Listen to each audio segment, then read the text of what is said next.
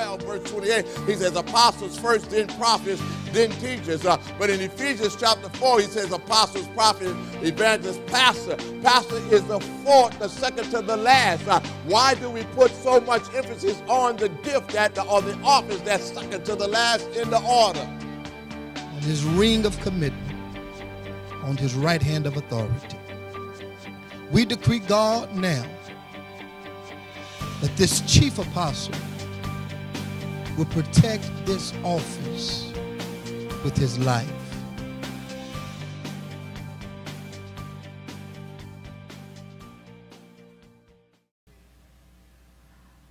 What if I could prove to you that he was not only the God of Ishmael, but that God picked Hagar to have Ishmael? Just saying, just saying, just saying. A woman always knows.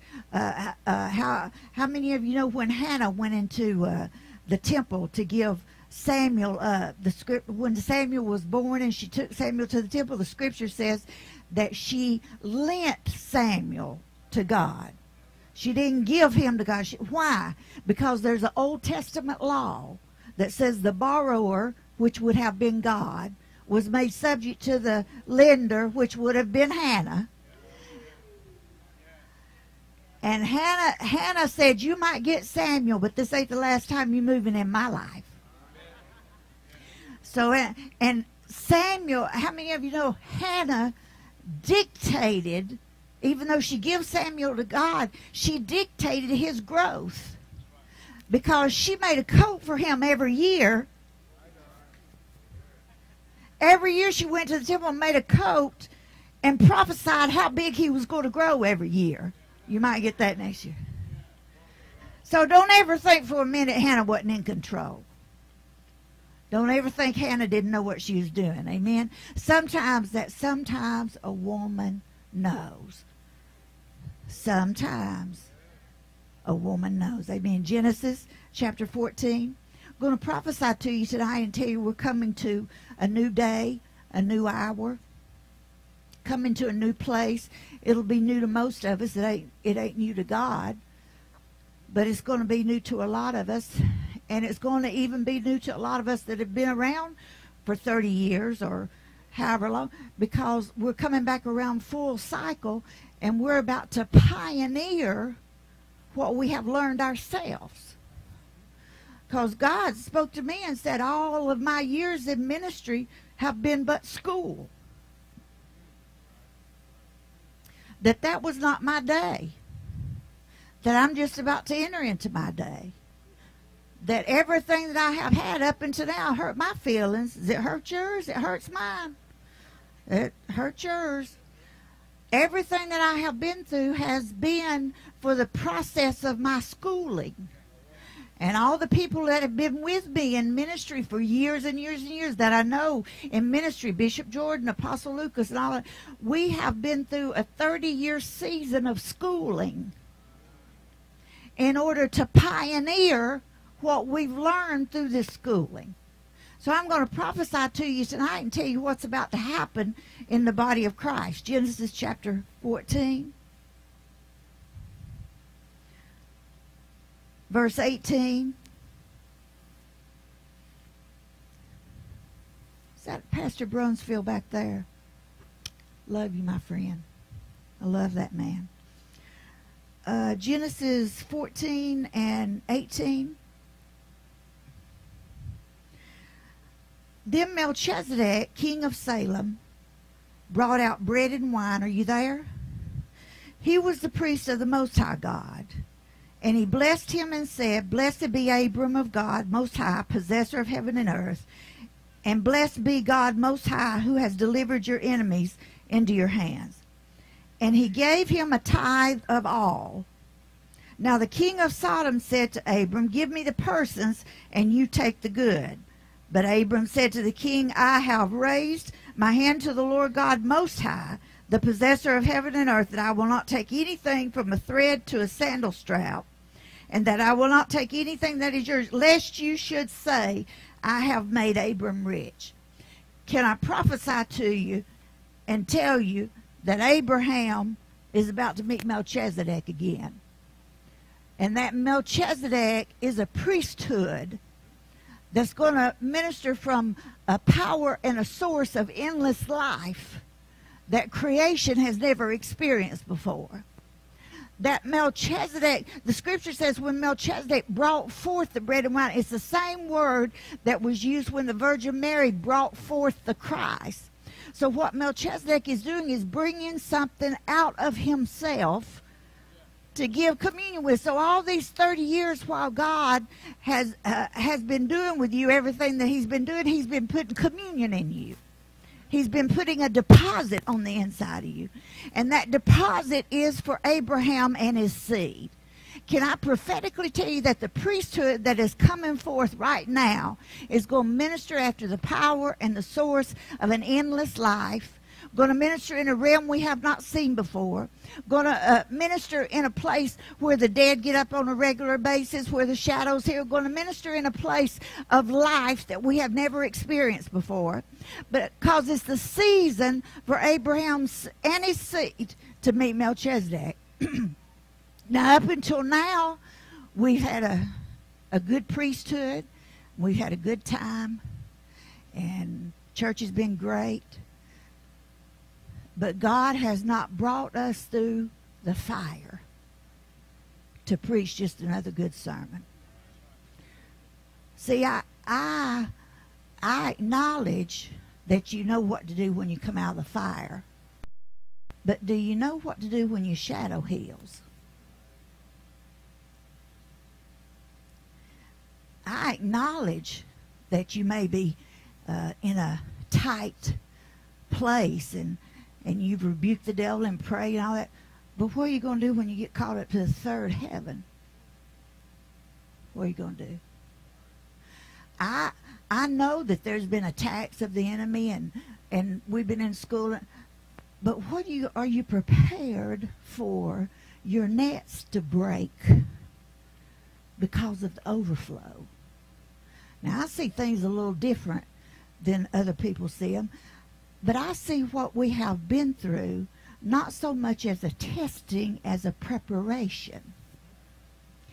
And I have people call and say, Dr. Connie, what am I doing wrong? What am I doing wrong? Go to Matthew. I must be doing something wrong. Excuse me, did I say Matthew? I was just kidding. John 15.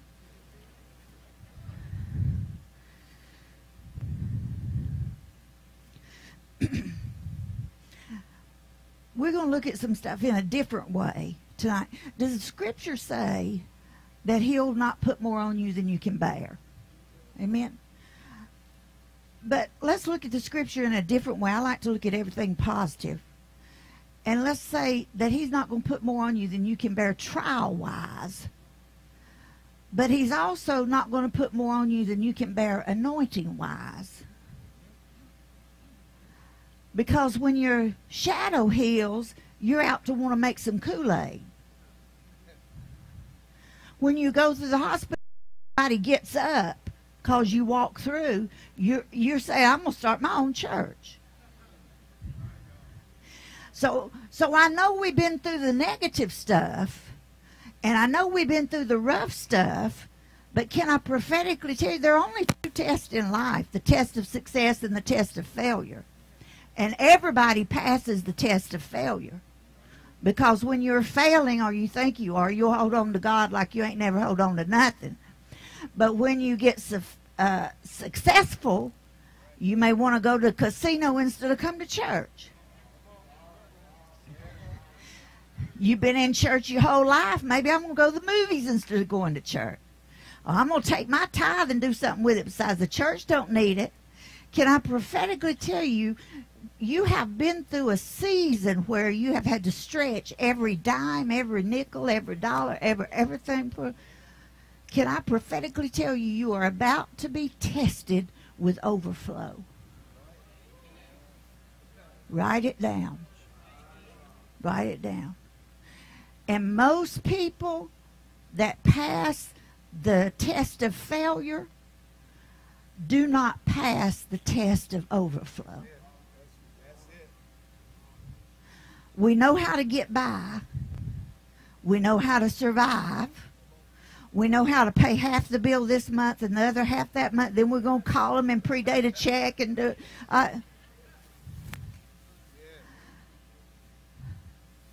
But what are you going to do when there's overflow in your life? What do you? I love the parable when Jesus fed the 5,000 with fishes and loaves, and we're always hung up on that little boy that had the few fishes and the loaves. But the scripture says that he took up 12 baskets of scraps. See, I love that little boy, and I'm sure he was real sweet, and his mama put the fishes and loaves.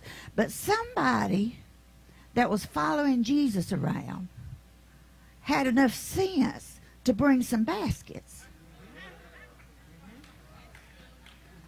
12 of them. So I appreciate the fishes and the loaves, but somebody got 12 baskets of leftovers because they knew that God was a God of overflow. So I know that we've been through some tight places, but what I'm saying now is as things loosen up, what are we going to do now? We're going to remain faithful. We're going to get stupid. Because my cousin Fat Bear, y'all know him, he says there is no cure for stupid. God rest his soul. He passed last year. But there is what are you going to do with overflow? John chapter 15. I'm the true vine. My Father is the vine dresser. I'm just going to suggest some things to you here. And you don't have to agree with me or anything like that. You can just kind of listen and humor me and consider this. Every branch, verse 2, in me that does not bear fruit, he takes away, and every branch that bears fruit, he purges that it may bear more fruit. You are already clean because of the word which I spoke to you. So who is Jesus talking to? He's talking to a group that's already clean. Talking to a group that's already for him, with him. You're already clean because of the word which I have spoken to you. So he's talking to a people that already know what's going on. He said, my Father's the vine dresser. I'm the vine. Every branch in me that does not bear fruit, he takes away, and every branch that bears fruit, he purges it. Can I prophetically tell you, you have been through what you've been through, not because you done something wrong, but because you done something right. Can I prophetically tell you what we have been through has not been the attack of the enemy, although I know he's still out there doing whatever it is he does. I've learned during this season just how tiny he is. Would you consider that you've not been under attack as much as you have been being purged by God to handle your next day? What did I do wrong? What do I do wrong? Have you considered you might not have done nothing wrong? Well, I'll do stupid stuff and make mistakes. But have you considered that God already saw some fruit in your account? And when he saw that fruit in the account, in your account, he said, let me cut away some stuff and see if I can't make that branch more fruitful. Now, it probably felt like tribulation. It probably felt like the devil. Probably felt like hell. Probably felt like that. But see, if you're sitting here tonight on a night when you should be at home or could be at home watching TV or something, if you're sitting in church tonight on an unscheduled night, if you're sitting in church, you've got God on your heart to a degree that you're hungry for him, or you would be at home watching Duck Dynasty. Them boys is my cousins. So if let me submit to you. We know about the devil. We know everything that goes on. But let me submit to you that God himself In this world you have tribulation, and you ain't in the world. Regular people tribulate. I always say post-trib, mid-trib, pre-trib, you-trib, I-trib, we all gonna trib. In the world you have. Could it be that something deeper is going on with you?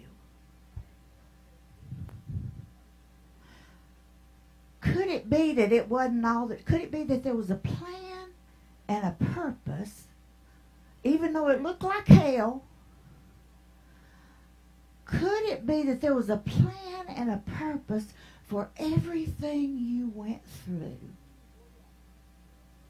to cause you to be in your right mind for what God is about to do with you? Now, I'll tell you the reason why. Melchizedek is the priesthood that's coming for this season. I believe we've seen glimpses of him. I believe Enoch touched the Melchizedek realm when he was not. It doesn't say he went anywhere. It said he just ceased to be known as Enoch. I believe Moses touched that realm of Melchizedek when he told Pharaoh, let my people go, and Pharaoh said, who says so? And Moses got so connected with God, he said, I am says so. Pharaoh said, well, who's that? He said, I am that I am. I believe from Genesis to Revelation, there's the types and shadows of Melchizedek all through the scripture. We're about to enter into a times of refreshing that a priesthood is going to come out of that's going to minister life only and not death. Going to minister after the power and the source of the endless life. Going to not care what kind of denomination you are, where you come from or anything. They're just God waiting to happen. The best example I can give you is God spoke to me a few years ago and said, you need to decide where you're going. And I said, okay, what's my choices?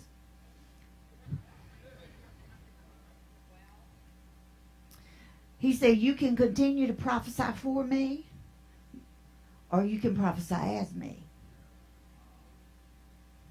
I said, I'll take the as. Melchizedek moves as God in the earth. Now, we've got all kinds of ideas about who Melchizedek was. Some people say he was Jesus. I'm fixing to get deep on you now. Is that all right? He could preach that way, the words of no private interpretation. I'll never tell you I'm wrong, and I'm right and everybody else is wrong. We know he wasn't Jesus because Jesus had a genealogy. Melchizedek did not have a genealogy. The only other person in the scripture that does not have a genealogy is the first Adam. He was created, not born. Can I prophetically tell you that Melchizedek is you come back to your fullness, to your place in God, to have dominion like you were intended to have dominion? Can I tell you that Melchizedek it is not a natural thing, it's a spiritual thing. It's a timeless thing. It's a see, the Lord told me, you remember when God put Adam to sleep and took Eve out? There's no record of Adam ever being woke up. That's why we have eyes and see not, ears we hear not. That's why we don't. So the next thing on the agenda is for Adam to be woke up. The next thing on the agenda is not another revival. Those are always going to happen. The next thing is an awakening. And now listen. Unless somebody moves the body, when Adam wakes up, he's going to be in the same place he went to sleep. And he went to sleep in the garden where there was overflow.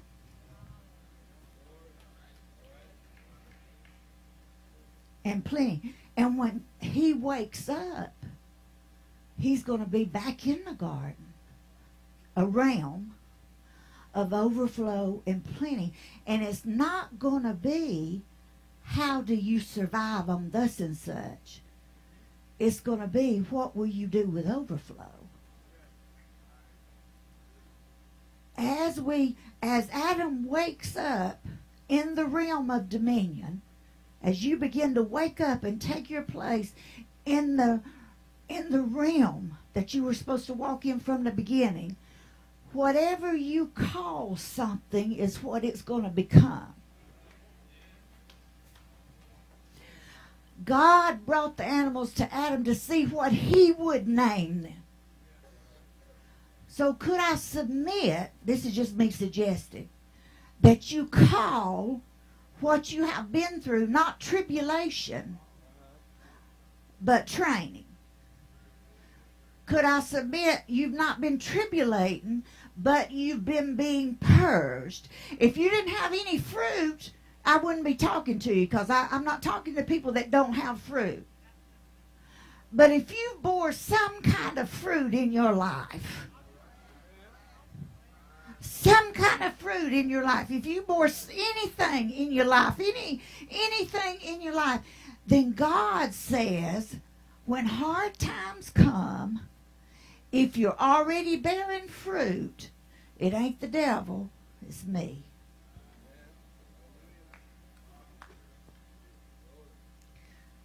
Could I submit to you that everything that you have been through, we'd like to think it was the devil, but everything that you have been through, I'm not talking about the world in general.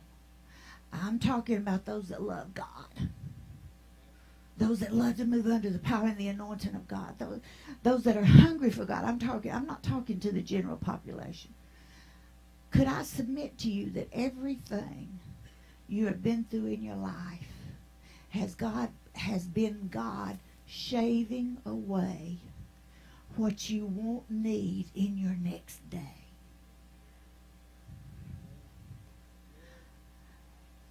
Can I prophetically tell you that the purging you have been through is not to teach you how to survive a month on $100. The purging you have been through was to teach you, when all your bills are paid and you have $1 million, what do you do then? We know what we're doing when we're sacrificing. We know what we're doing when we broke. But what you going to do when overflow is here? What will you do with it? Do you have a plan? Do you have a vision? Well, I don't know. I don't know what I'll do. Then you need to get a plan. Because God will not put more on you than you can bear. If you can't bear $1 million, he won't put it on you. He'll give it to me. Because I can bear it. I've been broke and I've been rich. And no matter how I try to look at it, broke wasn't no fun. I say I've been broke and I've been ugly and been poor. And as long as there's a God and a plastic surgeon in Marietta, Georgia, I will never be broke nor ugly again.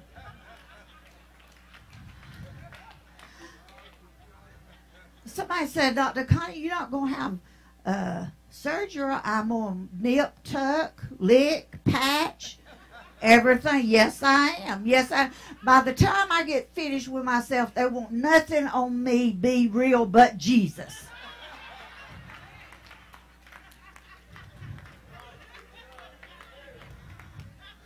Because money answers all things.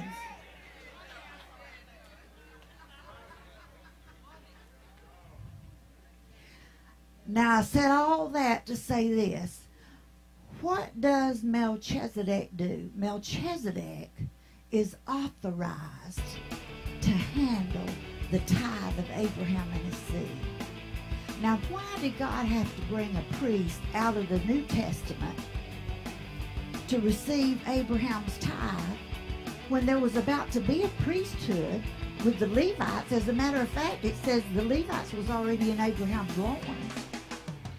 Because let me tell you what God's getting you ready for. No priesthood is authorized to handle the amount of wealth that comes from Abraham and his seed except Melchizedek.